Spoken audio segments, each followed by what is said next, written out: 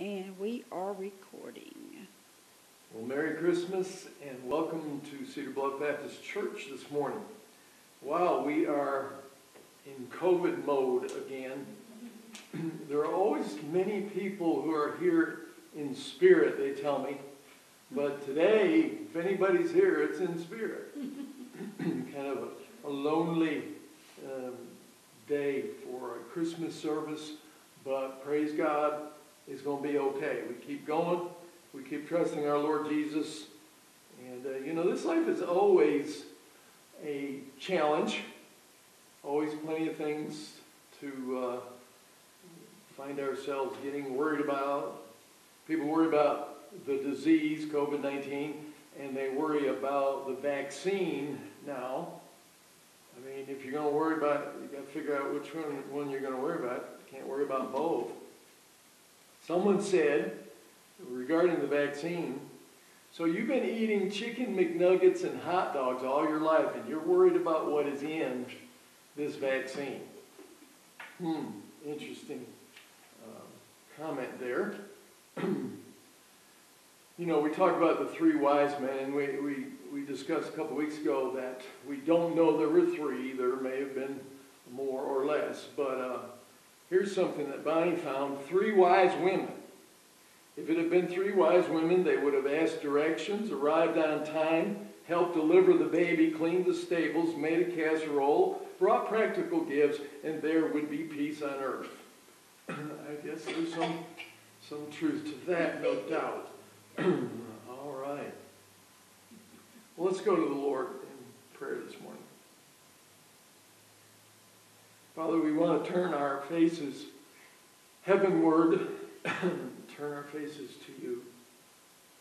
Lord, we need you, as we always do. I thank you, Lord, that you came. That you came the way you were supposed to come, when you were supposed to come, when the fullness of time had come. God sent you into the world, Lord Jesus. Your Father sent you to come as a little baby and come in the most humble and really a poverty situation. That was your choice. That's how it was supposed to be. And it was supposed to be in Bethlehem. And it was foretold 700 years before it happened that it was going to be in Bethlehem. And so it was in Bethlehem.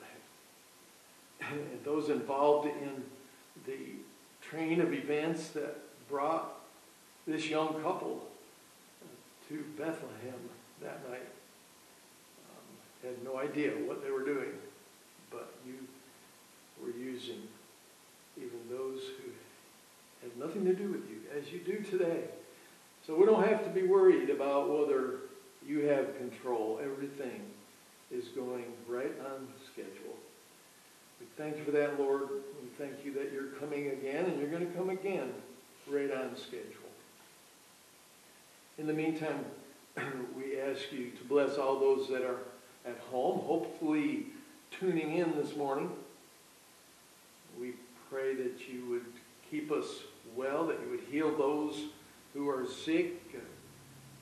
Angie and Roger from our faithful number have been diagnosed as positive for COVID-19, but they have been doing quite well, and Lord, I pray that it would continue to, and that no one else would get this disease, that vaccines would work and would be safe, and that you would get us through this particular challenging time. Lord, take this service that we're seeking to spread out through the live service on Facebook and through the recorded service on YouTube that will be available. Lord, we just pray that you'll use it. Use us just as you would, in Jesus' name. Amen. Now Bonnie's got the candles. I think she's lighting the last one. Yeah, here we go. Make us a full candelabra. Yeah, we're on full candle. Okay, so the first Sunday we lit the prophet's candle, which represented hope for the Messiah. And then the second Sunday we lit Bethlehem's candle, which some people say represents peace, and some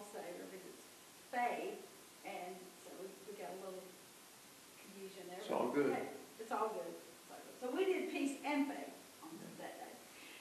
And then last Sunday we lit the candle of joy, which everybody said that represents joy. So we're good. Yeah, we're good with that. Now this Sunday we light the angels' candle. So we sing a lot of angel songs. And some people say this one represents peace, and others say it represents love. So we have peace and love. We have peace twice. Make sure we got peace on earth, goodwill toward men. And then because this is the last Sunday before actual Christmas Day, before the day that Jesus, the day that we celebrate that Jesus was born, celebrate his birthday, we're going to light the Christ candle, which is the white candle in the middle. Yay, it lit. Okay, so now we have all the candles of the Amen. and now we're going to sing about some angels. Beautiful. And peace. Angels and peace today. That's going to be the theme of our songs today, okay? Yes, Oh, and by the way, I said this before 10 o'clock, but now that it's after 10 o'clock, we're live. If those of you who are watching live on the feed, on our page, if you just put a little comment like hi, just to let us know that you were there. We can't answer you right now, obviously, because it's just the two of us here. But if you would kindly just let us know you're there to say hi. That's all we need to know. So later we can look and see who all watched live, just for fun. Okay. And if any of you are here in spirit, come on up and help us. Yeah, come on and help us sing. All right, I'm going to take a sip of water. I'm going to sing some songs about angels. Y'all sing along at home. That'll be great. Angels from the realms of glory, wing your flight toward all the earth. Ye who sang creation's story, now proclaim Messiah's birth. Come and worship, worship Christ the newborn King. Come and worship Christ the newborn King. Worship Christ the newborn King. Oh, there we go. Here's an old one. Hark the herald angels sing, glory to the newborn King. Peace on earth and mercy mild, God and sinners reconciled. Joyful all ye nations rise, join the triumph of the skies.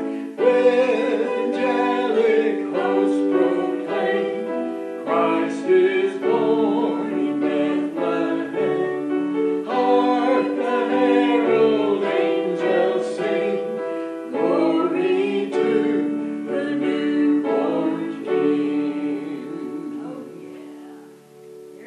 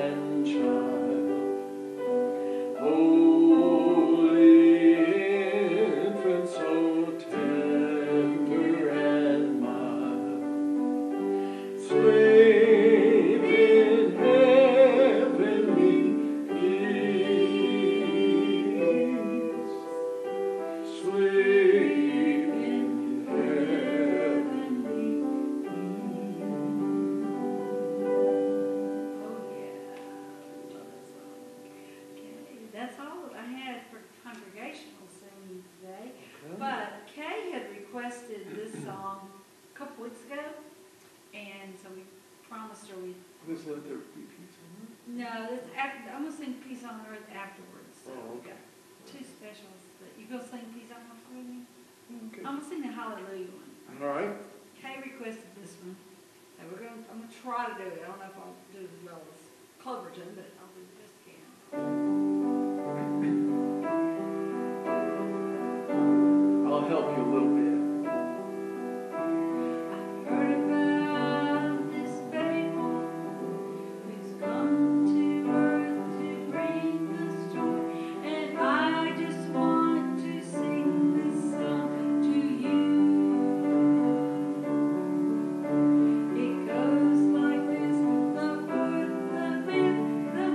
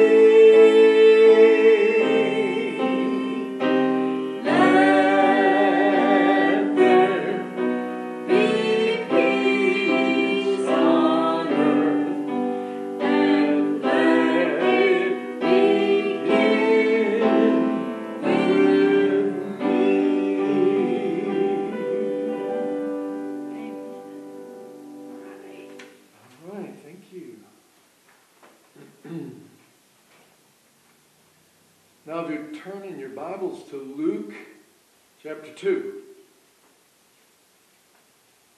the actual birth of our Lord and Savior Jesus Christ. Luke chapter 2, we'll be looking at verses 1 through 20, but I'm going to start out with a very familiar verse. The whole passage is familiar, but verse 11, "For there is born to you this day in the city of David a Savior, who is Christ the Lord." Lord, thank you and praise you. And bring forth what you have brought forth this morning. The old story, which is the best and truest story that's ever been told. Lord God, have mercy on us all and help us to be useful to you in the lives of so many others who need to respond favorably to this story. In Jesus' name, amen. There is born to you a Savior who is Christ the Lord. Mary and Joseph were in Nazareth. They were married. She is called his betrothed wife. The marriage, of course, hadn't been consummated yet. But the fact is they're married and they're in Nazareth and they're rolling along and she's expecting and she's pretty far along in that expectation. And they hear about something that wasn't really good news. They hear that the Roman government was requiring that everybody go back to their ancestral town, wherever that might be, and register for the purpose of taxation. Caesar Augustus wanted to make sure that he got every dime that he could possibly get out of people. Now, this is bad news at best, but with her 9 months pregnant, it being a long trip, it would take a while. They would be there for a while, and we find out later that they're still there probably a year or more later. So he had to close his business, and a huge tax bill was on the horizon. So none of these things were very exciting all by themselves. This account, to me, boils down, one way we could look at it would be to boil it down to three kinds of people. Number one, the people who think they are God. Number two, the person who is God, Jesus Christ. And number three, the people who choose the right person as God.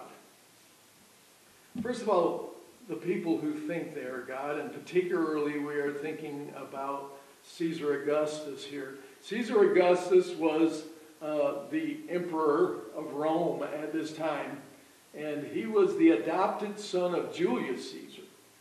Now, interestingly enough, there's some family connection to Julius Caesar between these two gentlemen, but even though Augustus was adopted by Julius Caesar, he wasn't adopted by him until Julius Caesar was dead.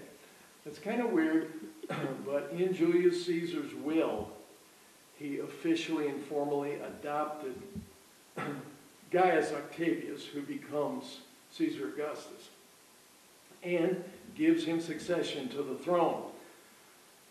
So here we have Gaius Octavius, and you would think that his name as Caesar would be Caesar Octavius.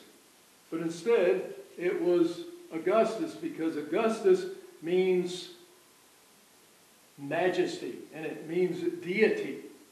And so what Augustus was saying was, I am Caesar God. He was claiming to be God. He thought he was God. He was going to be greater than any of the other Caesars. He was powerful. He was great. He did a lot of amazing things in his time as an emperor. But he was very arrogant, very self-centered, and he was asking people. No, he wasn't asking people. He was commanding people to go back to their ancestral community, no matter where it was, no matter how long it took them, no matter how difficult it was, You know, for many of our Cedar Bluff folks, their ancestral community is Cedar Bluff. So you wouldn't have to go anyplace at all. And Bonnie lives on Highway 50 in Columbus, Steams area, and she was raised most of her life on that same road. So it wouldn't be too bad for her, but for me, I'd have to go 1,500 miles. And I hope I wouldn't have to walk it on ride a donkey. Can you imagine how long that would take? At any rate, I don't think anybody had to go quite that far, but he didn't care. It didn't matter to him how far it was, how much of a financial burden was, how old you were, how sick you were, how pregnant you were. It didn't make any difference. It's like our friend Kenny, who's a retired pastor in South Carolina, likes to say whenever you're talking about somebody who is very demanding and demanding things that are unreasonable, he said, they don't care. They don't care. And Caesar Augustus, he didn't care. He didn't care. He didn't care about the people. He didn't care how much it hurt them. He didn't care how difficult it was. He just didn't care because he thought he was God. And as Caesar, he could do, as far as human things were concerned, anything he wanted to. If he wanted to kill you, he said, kill you. It was okay. Put you in prison, put you in prison. Take all of your possessions, take all of your possessions. I mean, it didn't matter. He was all-powerful in the sense of this world and this life, as long as God saw fit to allow him to be there. Interestingly enough, Mary and Joseph submitted to his authority. Though it made their lives miserable, they submitted to him. Romans 13 says that there's no power, no authority, except that which God ordains. And so, yes, we need to go against it if it goes directly against God in some particular feature. But in this case, the requirement to go back to your community, your ancestral community, and be registered was not against God's word. Being taxed by the government was not against God's word. God would deal with all the excesses and all of these things eventually. But for now, Mary and Joseph submitted. They didn't whine. They didn't cry. They simply did what they had to do. So we see people who think they're God, and you probably know some of them. Secondly, the person who is God, Jesus Christ. The person who is God is about to become incarnate in the flesh, is about to be born into the world, having been miraculously conceived and now being brought into the world in what we would consider to be kind of strange circumstances. Mary and Joseph's interest was in the Son of the Highest that had been promised to be born of Mary, and that was all that was on their mind. If you look at verses 4 through 7, Joseph also went up from Galilee out of the city of Nazareth into Judea to the city of David, which is called Bethlehem, because he was of the house and lineage of David, to be registered with Mary, his betrothed wife, who was with child. So it was that while they were there, the days were completed for her delivery. And she brought forth her firstborn son, wrapped him in swaddling clothes, and laid him in a manger, because there was no room for them in the inn. Mary and Joseph focused on what the angel had said, focused on God's will being done. But I imagine it was very difficult for them. It probably had gotten to the point where, with all the things that were happening and all the miserable, difficult situations they were finding themselves in, they were probably wondering, did we really hear from an angel? Was there really an angel? Is there some mistake here? Would God have his only begotten Son born into the world and his earthly guardians going through all this? I mean, you'd think God would make it as nice and plush. We think a lot of things. As human beings, they probably thought a number of things that weren't true also. But God knew they were the right folks and that they would do what had to be done. even though it seemed hopeless, helpless, and hapless. I like that word, hapless. You know, hapless means unfortunate, unlucky, luckless, out of luck, ill-fated, jinxed, cursed, doomed, unhappy, forlorn, wretched, miserable, woe begone. And maybe you have felt like your circumstances were pretty much hapless at times, but that doesn't mean that God isn't involved. It doesn't mean that they're not going to work out right, because God is, He never leaves you nor forsakes you. As His child, it's going to be okay. All things work together for good to those who love God and are called according to His purpose. And Mary and Joseph were in the midst of His purpose and in the center of His purpose. And so all of the difficulties, problems, troubles that they were going through are not to be thought of as confusing or any big problem. God is in charge. He's working all out. And these things had to be part of it. The trip, the pregnancy, they had no help. We don't see anybody helping them. You would think that angels would be crowded around them and helping them. You would think that God would have people who were believers in God helping them and being there for them. Apparently not.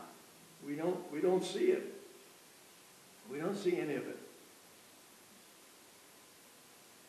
Okay, on top of everything else, they arrived late. We have some folks in our church that are known for arriving late. But we always have room for them. But there was no room for baby Jesus to be born. There's no room in the inn or in any of the inns that might have been in town. So as we know, they ended up in a stable. They ended up probably in a cave that was used as a stable for animals to be kept in. So this was a dark and dingy place. Animals were no doubt there. Manure was there. Dust was there. Dirt was there. But you know, I can imagine Mary making the best of it. And she's kind of sweeping up in whatever way she can with some hay or straw. She's trying to clean things up and tidy things up. And as she's doing that, suddenly, oh! I don't really know what a contraction feels like. And I'm not wanting to find out. Bonnie says that any of these guys that want to become women need to have a baby as part of it. It would be only fair, wouldn't it? Anyway, so now, oh Lord, not now, not here, not in a cave, not in a stable, not with a bunch of animals. What is going on, Lord? Why? We often ask why. We often wonder why. We wonder why about all this COVID mess. We wonder why on Christmas we have to preach to an empty building because we're trying to help people not get sick. But God knows. And He worked it out with Mary and Joseph, and He's going to work it out with us. But I'm sure they wondered why. However, they pressed on by faith. They did what they had to do. Really, verse 7, if you think about it, it was probably a very lonely verse because we don't see Joseph in this part of the passage. Either he was sitting over to the side and he didn't know what to do, and so he was just like, duh. I mean, having a baby is rough, especially on the man. Oh, I'm just kidding. I thought it was especially rough on me when we had our first. And Bonnie had natural childbirth, not because we really wanted to, but we couldn't afford anything better. And she was so brave, she didn't even scream or cry. Other women were, but not her. She's tough. But anyhow, that night, I mean, like, I watched that whole thing. Poor me, you know. And I didn't know what was going on. I thought they were killing her. And then they had to use forceps on Jason. And it was just one of those. I couldn't go to sleep that night. My mother-in-law gave me a Darvon. It didn't even put me to sleep. I was in the shade. So it's kind of rough on the man too. But I'm sure it was rougher on Mary. Poor Mary is probably, she may have been by herself because Joseph may have gone out looking for a midwife. I mean, if it had been me, I'd gone out looking for a midwife. We have a couple that visited us a short while ago that we knew this couple, close to 40 years ago, or about 40 years ago, and hadn't seen them since, I guess. But they came to visit us, actually visited us at the parsonage over here. And it was great to see them again. But that particular couple had about 10 kids, and the husband delivered them all at home. Not me, Charlie Brown. No, thank you. But old Chuck, poor Rose. That's the girl's name. Oh my. Anyway, so Mary had a lot to complain about if she was one to complain, but she did not. She pressed on by faith. They pressed on by faith. She was maybe 14 years old, having her first baby. Joseph may have been gone out to look for a midwife. She may have been all by herself in a cave with animals in a strange town, having her first baby at age 14 by herself. That's a picture for you. And she had the baby, and she wrapped him in swaddling cloths. It says clothes, probably better cloths. Anyway, take a piece of material and put the child on it diagonally and wrap him over, and then take strips of bandage type material and wrap it around to keep it on the child. And that's pretty much how they dressed a baby until they were about 1 year old. And so kept on going, pressing forward, doing what they had to do. Because they had a higher purpose. The angel said this was the Son of God. This was the Messiah they had been waiting for all through the centuries. So there's greater purpose here than their little troubles and their little problems and their little pains and their little disappointments. A much greater purpose was being worked out, and we need to realize, and it's so hard for us to get a grip on it and really hold on to it, but we need to realize that the purpose that the Lord has in our lives is more important than our little problems in this world and our comfort. Don't we all have difficulty yielding to that?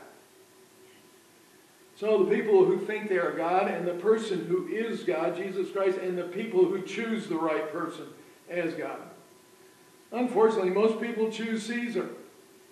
They choose money and power, a worldly empire.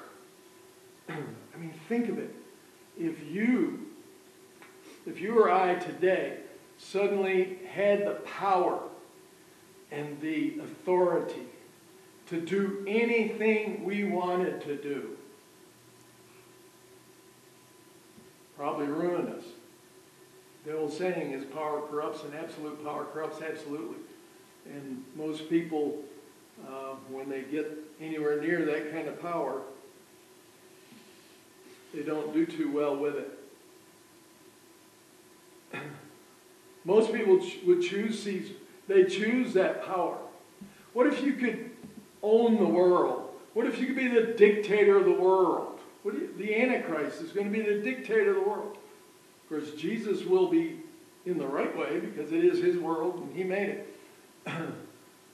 But if you could be dictator of the world, nobody else would want to live in it. And if I were dictator of the world, nobody else would want to live in it. But how many people would choose the world and all that is in it? Jesus said that what's it profit a man if he gains the whole world and loses his own soul, or what shall he give in exchange for a soul? He said there's something more important than what Caesar had. A whole lot more important. And you know, the humble shepherds understood that. They chose the baby. They chose the Passover lamb. Interestingly enough, the shepherds that kept the flocks around Bethlehem were primarily keeping potential Passover lambs. And so their business was to keep these Passover lambs so that they could be slaughtered at Passover. And now they have been introduced by the angel, probably Michael, many think. Introduced by the angel to the Passover lamb and told where he would be born. And they get to go. And they're excited. And I believe they were already true believers in the God of Abraham, Isaac, and Jacob, because I don't believe that they would have had this magnificent revelation of the angels standing before them, the glory of the Lord, and then all the other heavenly beings praising God. This was, and to be told, the sign of the baby in the manger. They didn't ask for directions. They didn't ask for an address, GPS, nothing. They probably went to every manger in town every stable and every manger until they found one with a baby in it. Probably was only one with a baby in it, I would imagine. And these shepherds chose the baby. Already believers, no doubt. Now there were in the same country, verse 8, shepherds living in the fields and keeping watch over their flock by night. Shepherds were lowly folks in the social system. They were usually defiled and couldn't go into the temple because they were dirty.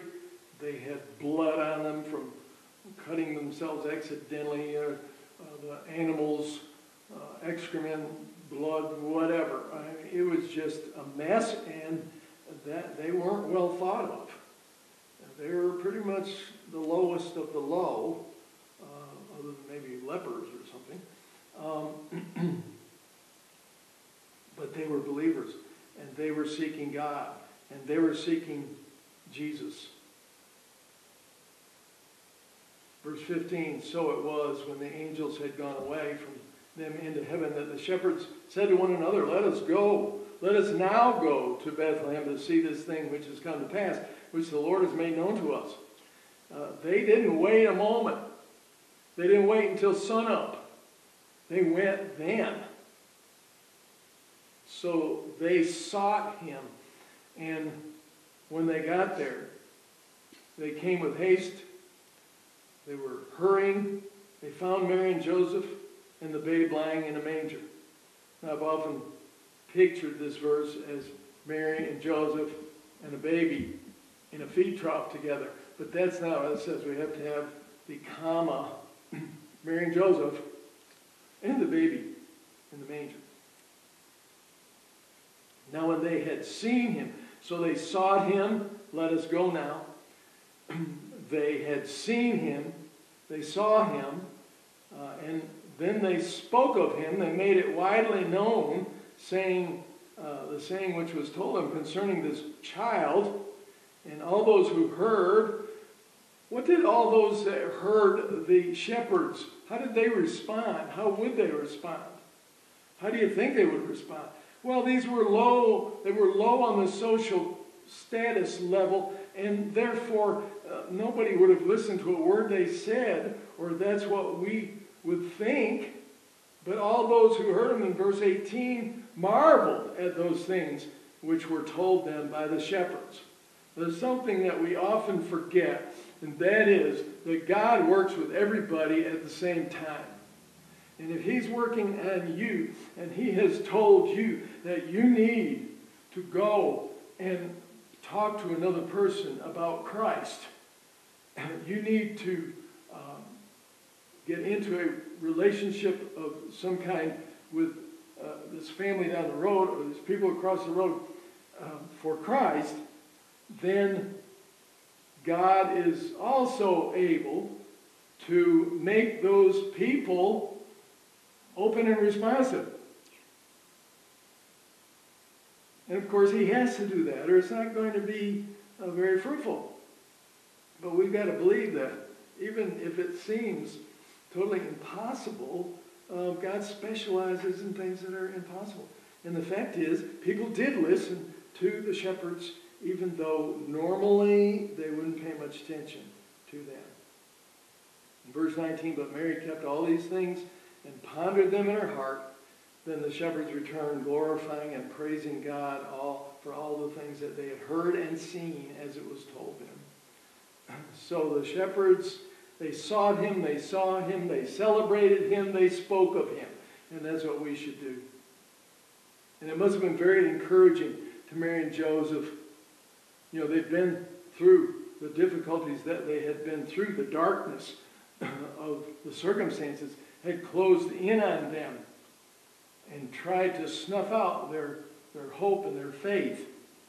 But you know, when those kind of things are coming in on us, heaven breaks through.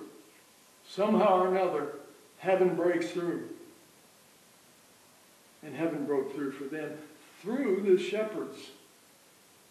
I mean, suddenly these shepherds come in and they say, yeah, the angels told us about you. All right, there he is. Wow, what a confirmation to Mary and Joseph that, okay, we didn't take a wrong turn. We did the right thing. We're where we're supposed to be. And the baby has been born. And he's what the angels said he would be. Amen and amen. Old Caesar Augustus was large and in charge.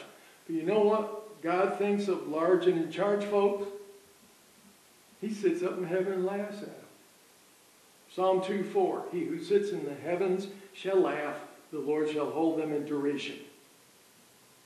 You don't have to worry about them. Augustus was acclaimed as giving Pax Romana, peace to the world. But we know that real peace only comes through Christ. The peace that passes all understanding, the peace of the heart. Most of all, the peace with God. Sinners are at odds with God. We were the enemies of God. We'd chosen to be. Through Jesus Christ, we have peace with God. God sent his Son to save. He's the Savior. Jesus means Savior. He's Emmanuel. He is God with us. God came to become a man and become part of this mass. Not a part of it in the sense that he sinned or did anything wrong, but part of it in the sense that he had to walk these dusty roads and he had to put up with rejection and ultimately torture and death in order to do what had to be done. That little baby. Sometimes we, I think, perhaps, are too idyllic in our representation of the birth of Jesus. If we look at the cold hard facts, it was really difficult. But Joseph and Mary believed and were ready to do whatever they had to do. And they did. And the shepherds were common people. But they believed. And they rejoiced. Mary and Joseph accepted God's plan as well worth the trouble. All things do work together for good to those who love God and are called according to his purpose. let us submit to his purpose like they did. Mary and Joseph and the shepherds chose the right person as their king, as their Lord, as their God.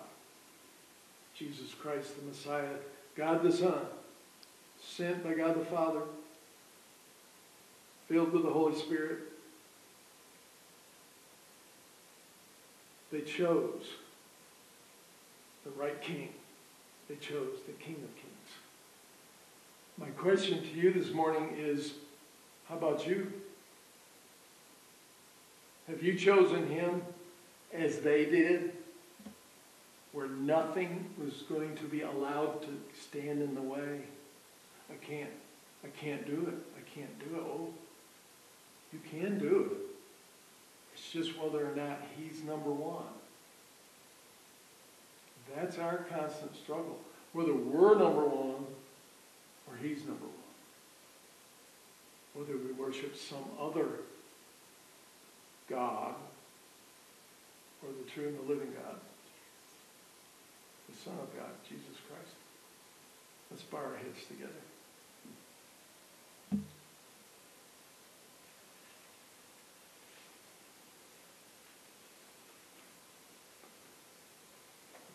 We're going to sing an invitation, and you can sing along with us. Bow your head, whatever you feel led to do. What's that going to be? Just as I am. Just as I am. That's what I've got here. And it's always this way, just as you are, without one plea, but that his blood was shed for you. You come. Just as I am without one plea, but that thy blood was shed for me, and that thou bidst me come to thee, O Lamb of God, I come,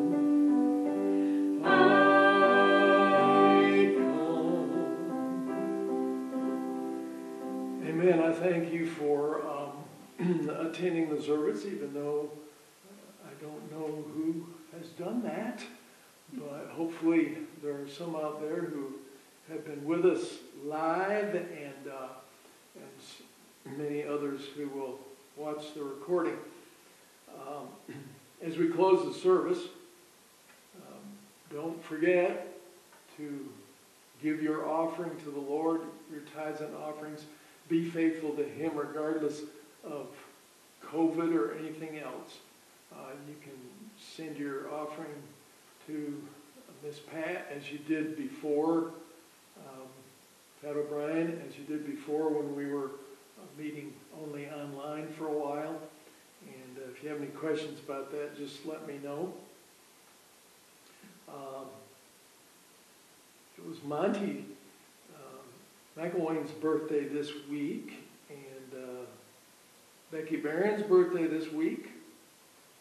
Also, Roby and Linda had an anniversary this week, so I think you've heard enough of our singing today, but you can sing them a little birthday song if you'd like to.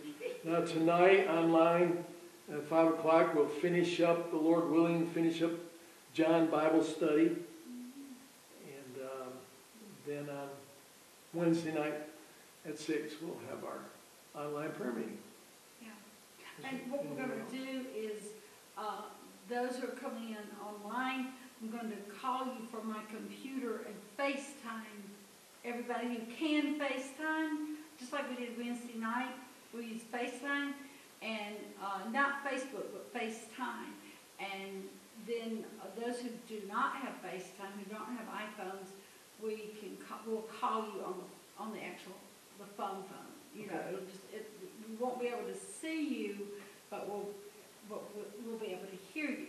So, like we did, Roger and Kay came in on the phone. We did a conference call. Now that we figured that out. Okay.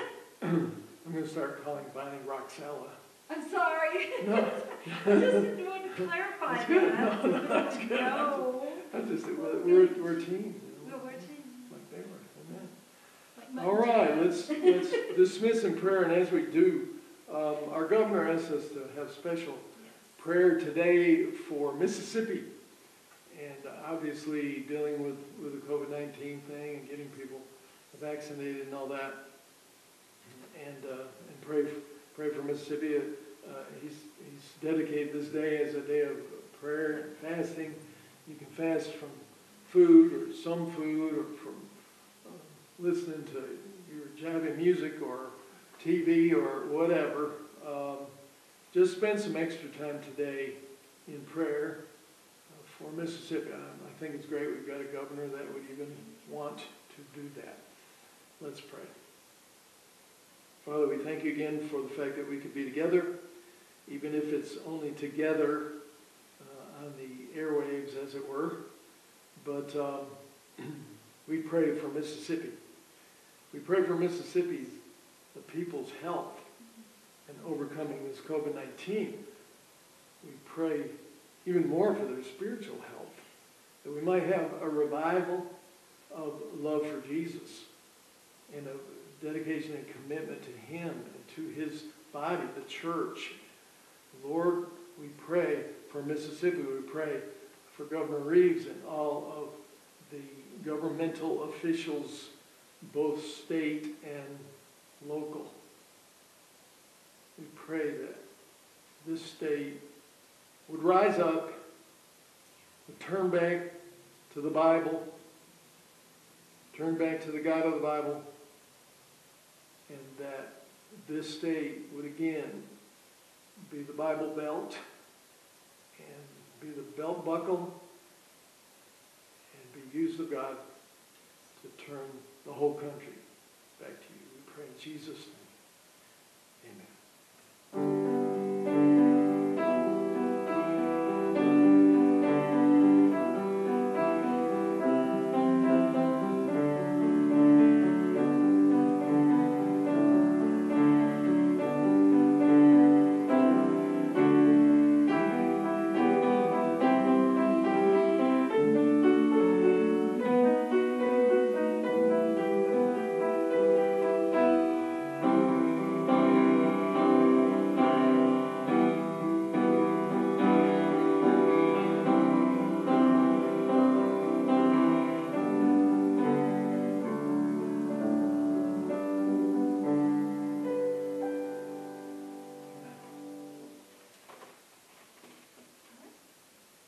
I gotta shut off all this. And in my video.